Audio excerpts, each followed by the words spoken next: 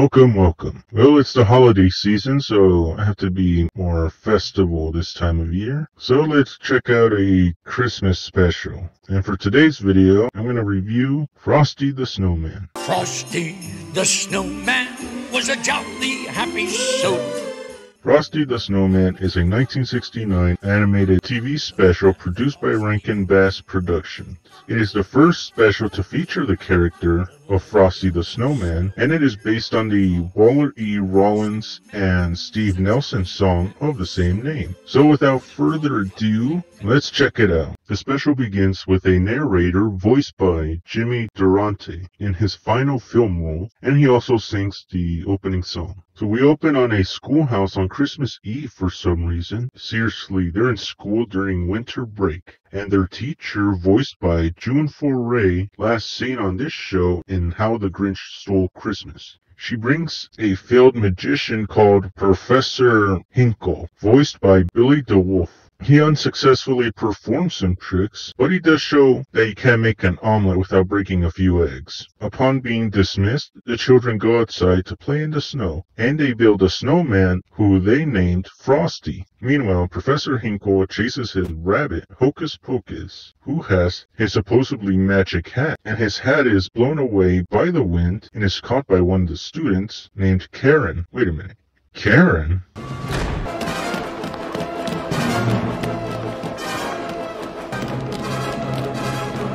Anyways, Karen here is voiced by Susan Davidson, and she puts the hat on Frosty's head, which brings him to life.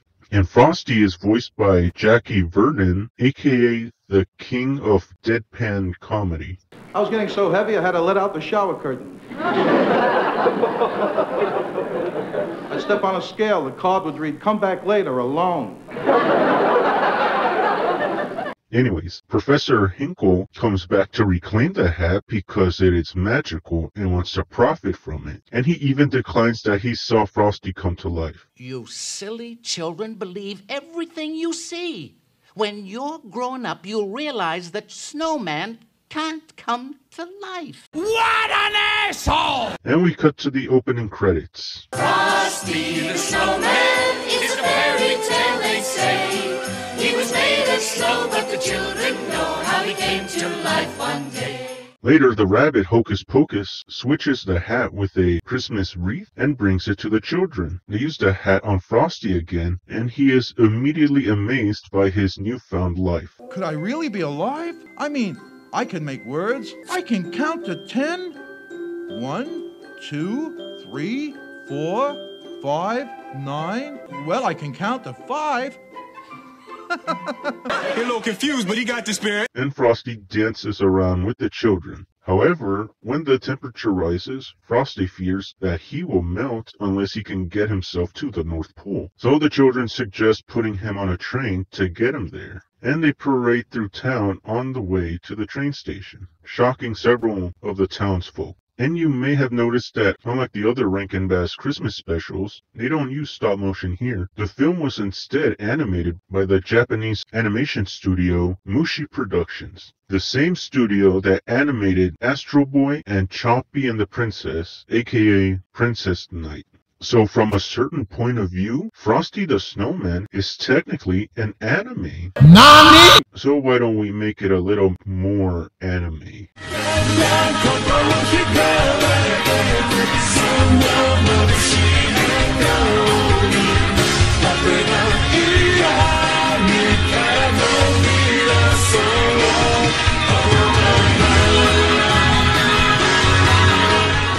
Anyways, they arrive at the train station, but they don't have any money for tickets. So Hocus, Frosty, and Karen secretly board the freight train's refrigerator car, while Professor Hinkle plots to reclaim the hat. I must get that hat back.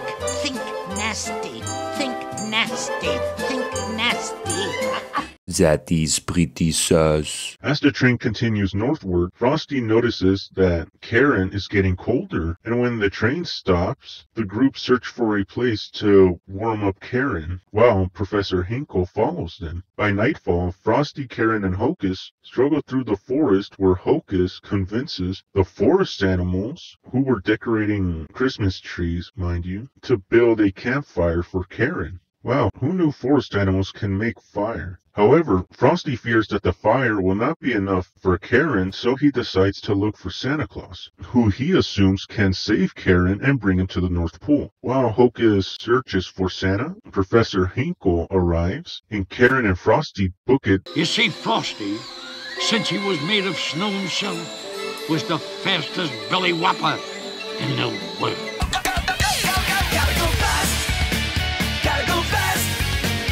Luckily, they stumble on a greenhouse to warm up Karen, only for Professor Hinkle to arrive and lock them both inside. Then, Hocus finds Santa, who is voiced by Paul Frees, last seen on this show in King Kong Escapes. The rays of Element X are strong. Hocus leads Santa to the greenhouse, but by the time they arrive, they are too little too late.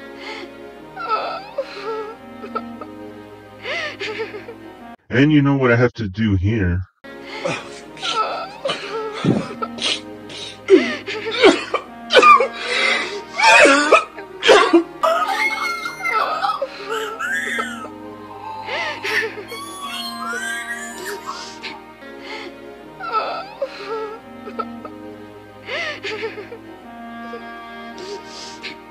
Oh my God.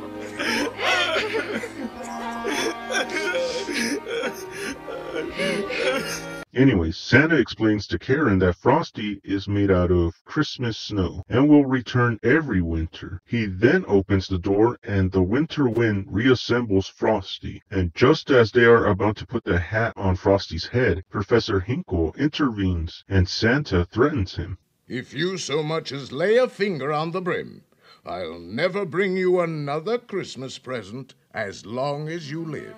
Oh, that's not fair. Hey, it was either that or a visit from Krampus. And trust me, you don't want a visit from Krampus. Then Hinkle runs home to write apologies, and Santa brings Frosty to life. They both drop off Karen at her house, and Santa takes Frosty to the North Pole. And the credits roll with Frosty leading a parade with the children, Hocus, the narrator, and the rest of the townsfolk. Then Frosty boards Santa's sleigh and they fly off to the North Pole. I'll be back on Christmas Day.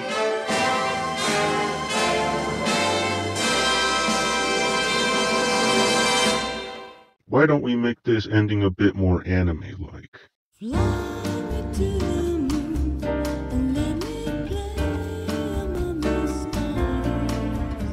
And that was Frosty the Snowman. The film was a commercial and financial success after airing immediately after the fourth showing of A Charlie Brown Christmas, and from then on the special has aired annually for the CBS television network's Christmas season, and TV Guide ranked it as number 9 on its 10 best family holiday specials list.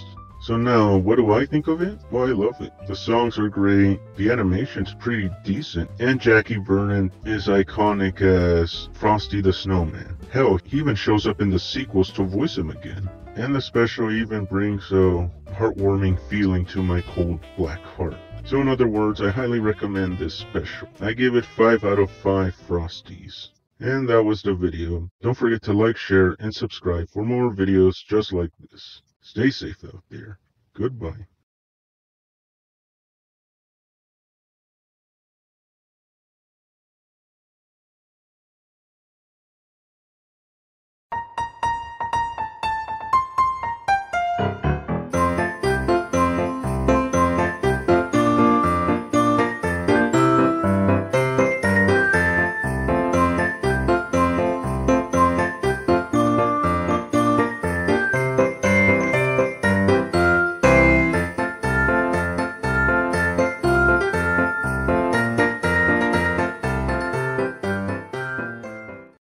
I've been meaning to take off a little weight anyway.